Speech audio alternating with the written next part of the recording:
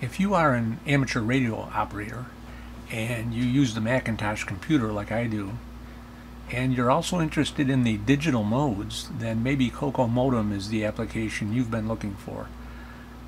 W7AY wrote the program, and he says CocoaModem is a Mac OS X application which implements modems for some of the amateur radio modulation modes. Whenever CocoaModem wishes to transmit, it simply generates the needed waveform, and CocoaModem sends the audio signal to the output device. It assumes that the presence of the audio signal will trigger a Vox mechanism, which in turn will key the transmitter. I'm new to the digital modes this week, and I've been using CocoaModem with great success on PSK-31. Here's what I've learned so far. Alright, so this is my CocoaModem program for running the digital modes on ham radio. W7AY wrote the program to run on Macintosh OS X. I'm running the latest operating system, Maverick, which is version 10.9. This is CocoaModem 2.0, and it seems to run just fine on OS 10.9, which is Maverick. At the top of the screen, you'll see a list of digital modes that the program offers. And right now I'm running PSK.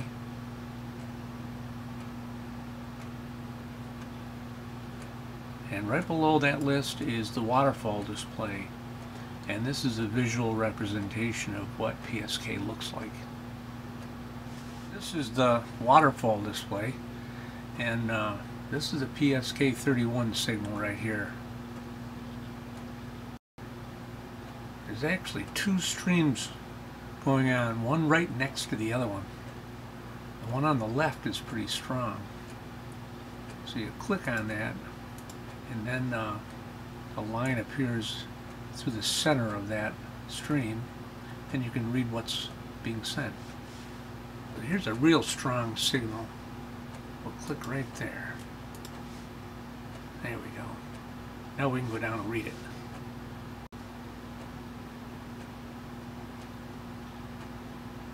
Pretty cool, huh? There's another one over here. So we click on it. And you can read here. VE7YN from KU4NY. Now to put out a call, what I do is click on any area where there doesn't seem to be a signal. So we'll click there. And then I have these macros, a few of them programmed, where I've typed in what I want to say, so I don't have to type it all over again each time. So here's a CQ from, that's my call sign, and so I go over here and I go to transmit, and the blue letters indicate that I'm transmitting. And over here, when this yellow square turns green, the radio will switch itself back to receive mode. And there we go. Now if anybody heard me or saw me, you'll start to see a stream develop right here where this line is. If you search CocoaModem, you will arrive at W7AY homepage here, where he has a user manual available, and so that's a real handy thing to have whenever I want to try something new, or look up something in the program. It's a very well written manual. After I made a few contacts on PSK, I realized how handy these macros are, because basically you're going to be sending the same information a lot of the time, your name, QTH, and so on.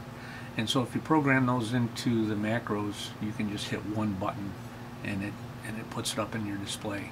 So these macros are at the bottom down here, and they when you first open the program, they're numbered: macro 1, 2, 3, 4, so on over across. There's 12. And so to type your message in these macros is real easy. You just click on edit and they'll pop up. I'll show you that. Okay, so here we are down at the bottom. There's the macro 10, 11, 12, and there's the edit button. So you click on that and this window pops up. And here it is, and so you can type in your name for the particular macro that you're programming. This is macro 1. I called it CQ, and that replaces the macro 1 on the bottom. And then you just type in your CQ and close the window, and that's it. It's in there. So the macro is very easy to program, and they're very handy. So if you're running a Macintosh computer and you want to get into the digital modes, it looks like CocoaModem's a beautiful program to use. So this is what I've learned so far, and I've been enjoying PSK. I think that was a good choice, a good one to start with. It seems to be quite popular. So carry on and enjoy the digital modes. This is N2RGT Clear.